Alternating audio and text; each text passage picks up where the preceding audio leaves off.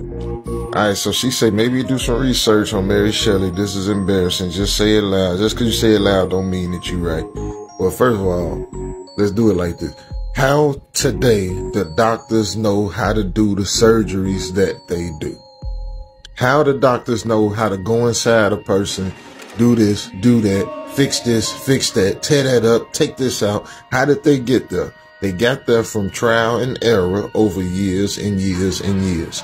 Now, when they was doing this trial and error, how do you think they practiced on? Have you ever heard of the Tuskegee experiment?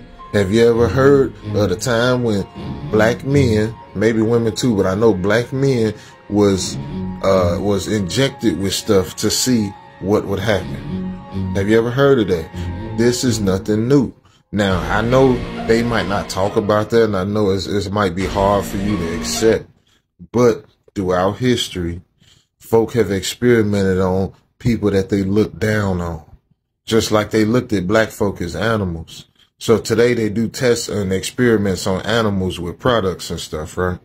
Don't they do tests and research on animals and all that? So what you think they used to do it on back in the day, man? So, hey, I ain't saying Mary Shelley did it.